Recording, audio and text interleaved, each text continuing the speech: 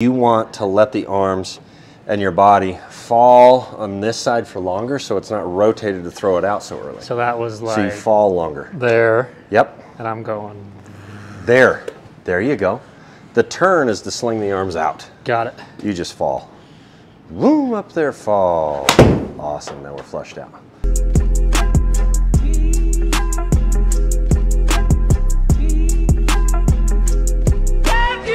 We're talking about load phase, dog. Yep. This is kind of a cool way to think about golf swing, and I think you earn this right eventually, but we have, you think about the whole golf swing as a load phase and an unload phase. Okay. Like super simply. Yeah. If you know the P system, like P1, P2, P. Okay. Easy way to think about that as well is P1 is address. Okay. P4 is top of golf swing, okay. Top of backswing. And then the other phases are just levels, different levels. So either club level, P2, P3, lead arm level to the ground. Okay, right? got it. And then we get up here to P4. So P5 would be from P4 going back down to level with this lead arm. Okay. That's the finish of the load phase. Yeah, okay, so that's a very important distinction, right?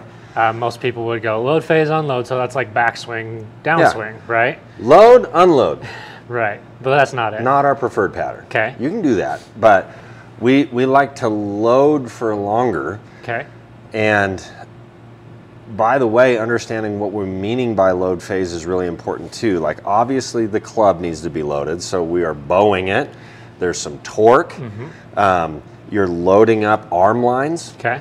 And you're loading up the lead side upper spiral line. Loading a spiral line is super similar to the boat drill, which we've done that video before. But if I'm going to load this lead side upper spiral, okay, I'm taking this upper spiral and I'm just pulling on it. Whoop, whoop, whoop, whoop, whoop, whoop. Got it. So it just knocks the air out of you. Right? Yeah. It's like compresses your diaphragm, the whole thing. Sure. So that's loaded. A loaded fascial line is just one that's stretched. Okay. So this line that you just showed right across here is stretching. Yep, exactly, exactly. So I'm sure what you could do is just put up the fascial line of the spiral.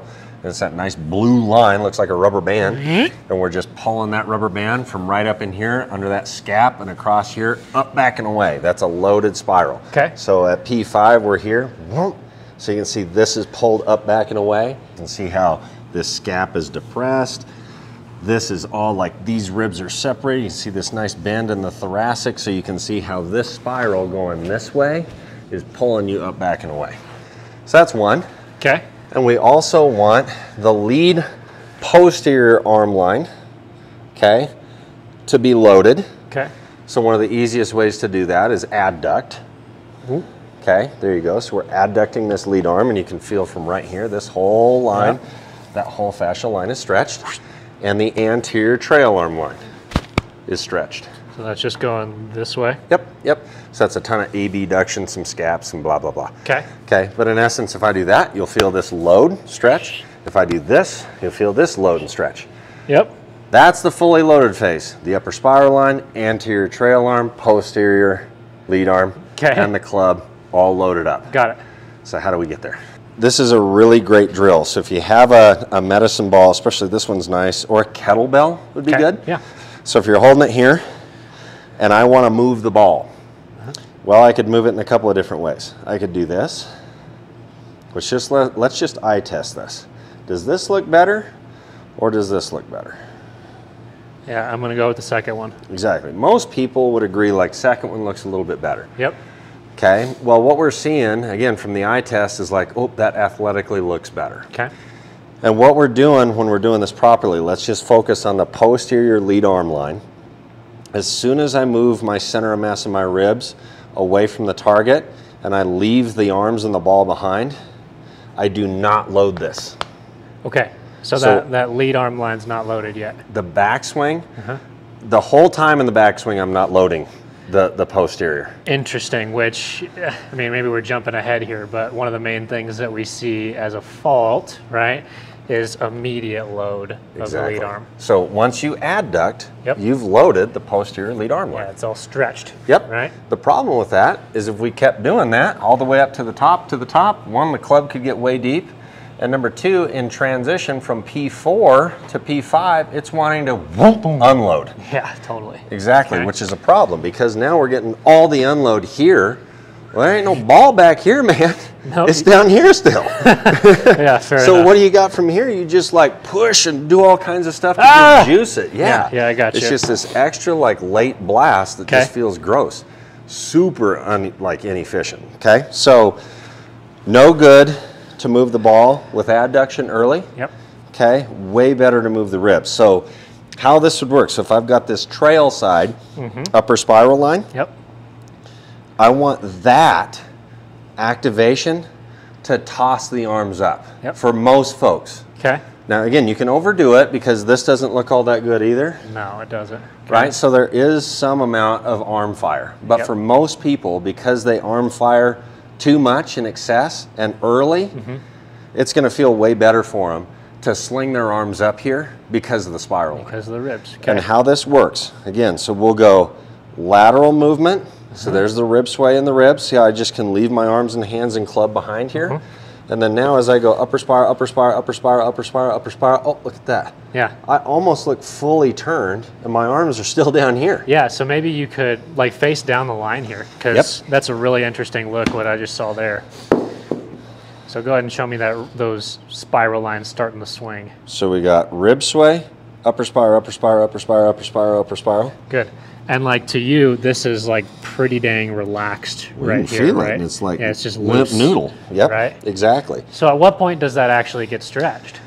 Well, that's super important to know, right? So this is why it's so important to look at the golf swing as dynamic and not static. So drills where folks will go up to the top and hold, the reason that I can hold it up here is because that's an activated muscle, that's muscle activation, fascial activation. Yeah. So now I can hold it up here. When in actuality, what we would like to see is it would kind of just super fall. soft. Yeah. Exactly. So what we want is enough energy in this trail upper spiral line to sling or toss the arms up. Got it.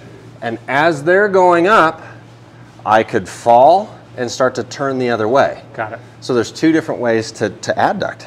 I can either adduct because of the arm actually adducting. So this the active mover here is the humerus. Right? The humerus bone is moving. Now I loaded that up.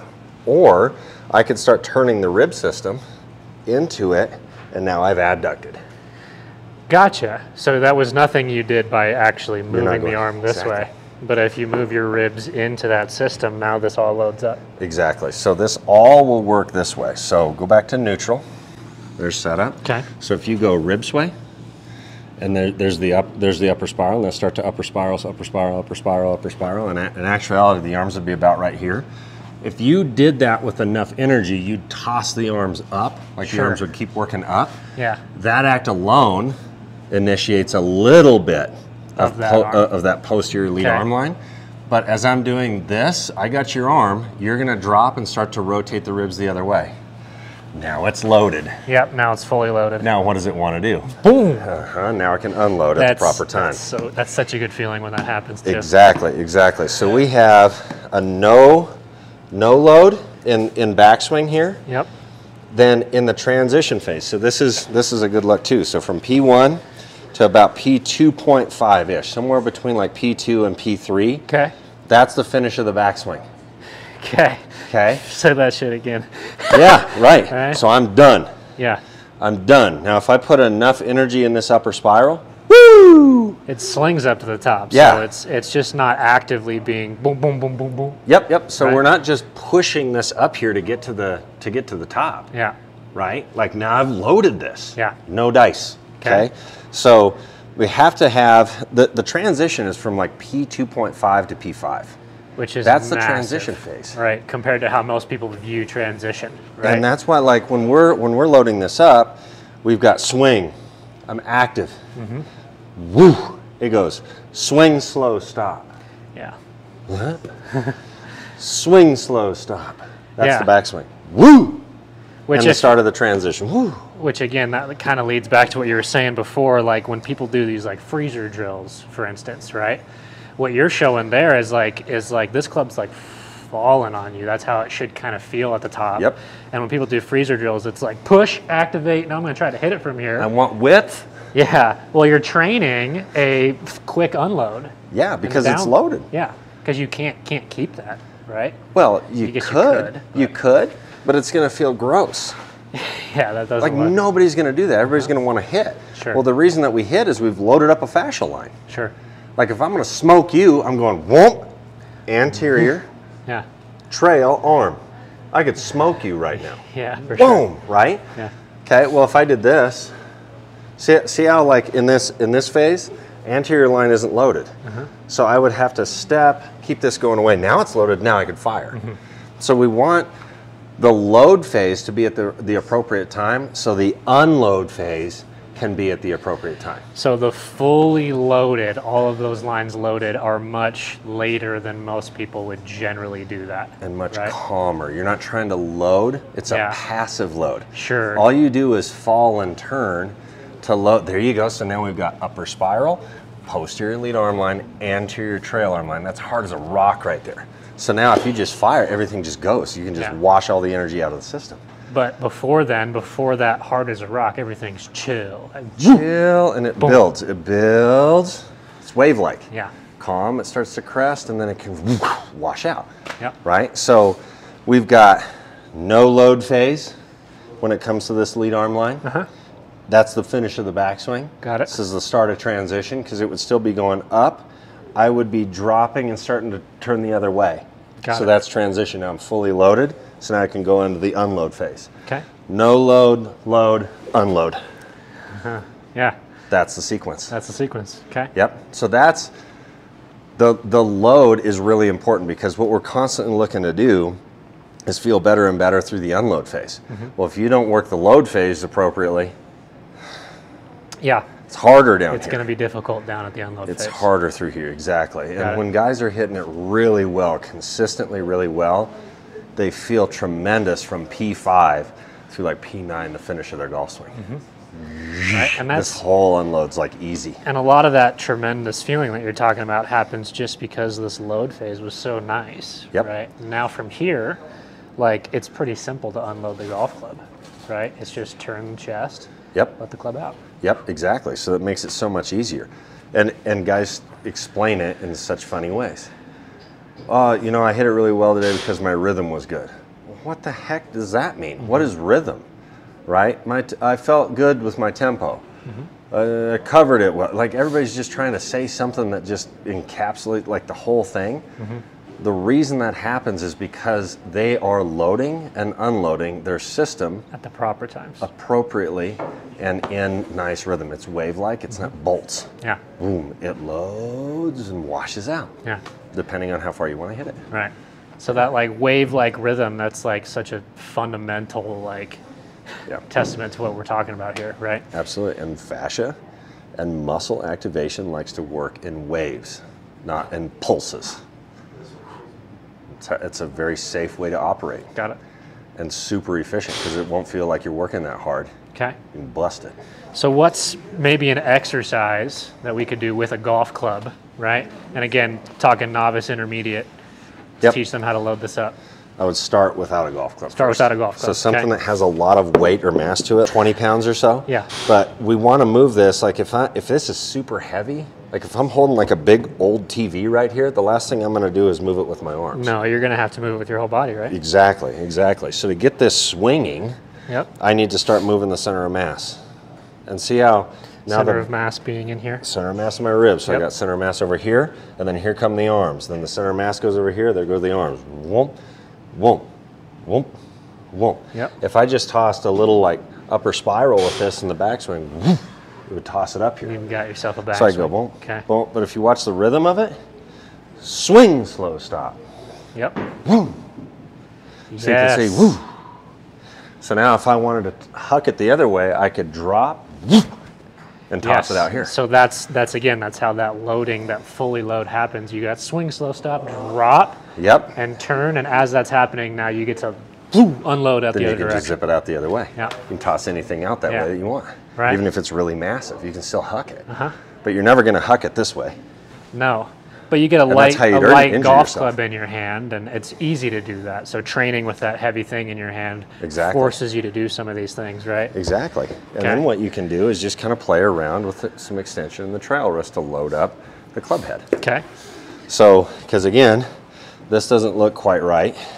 No, it looks a little floppy. It's right? floppy, and you don't know where the golf club is. Okay. So, as you start to go here, see I'm like sending the arms like this way, my ribs are going the opposite way. Well, then I could feel, all right, what if I just went boom, boom. So I'm still ribs, then extension of the trail wrist. And you're just loading up that trail Yep, wrist as you arms, do this. there go my ribs, and then boom, there goes the trail wrist. Exactly, now you'll feel the whole system like work. Yep. And if you put enough energy in it, it'll float up there. There you go.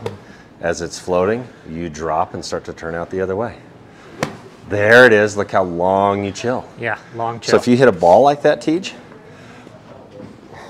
okay, same deal. same deal. Same exercise as the ball. Whoom.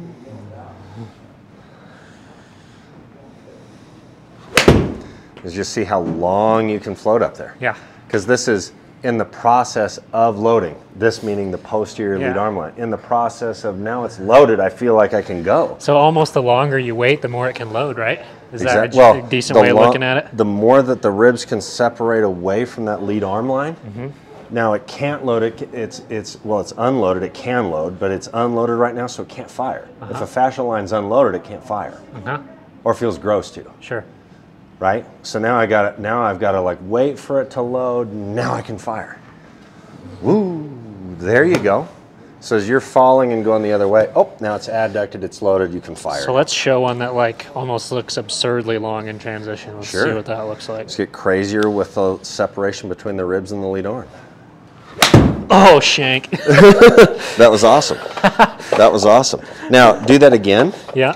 But all that is you want to let the arms and your body fall on this side for longer so it's not rotated to throw it out so early. So that was like so you fall longer. there. Yep. And I'm going.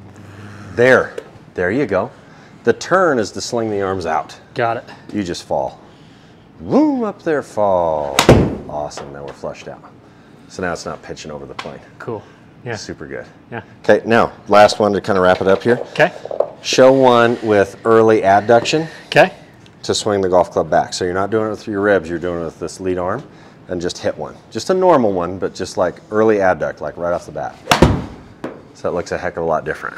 Yeah. And it feels worlds different too. Yeah, it does. Yep. Okay, so again, going to this load phase, understanding our three phases. We got backswing phase, which again is from like P1 to P2.5, P3 at the very latest. Got it. Transition phase from about P2.5 all the way to P5 is transition. So you got all this time where it's floating to organize everything into delivery, or P5, and now we've got the unload phase. Got it. That would be no load backswing, load transition, unload through impact, and into finish. So those are the three phases of the golf swing. Load, unload. That's the golf swing. Okay. And the unload's what we're looking for. Yeah. It is way less complex than the load or the backswing and the transition, the whole load phase. So that's why we spend so much time spent there. Yeah. So that when you're organized here, you can just fire and go. Yeah. And not even really think through the strike. It just True. makes it so much easier down. Way easier. Yeah. So load correctly makes the whole golf swing easier for you. Absolutely.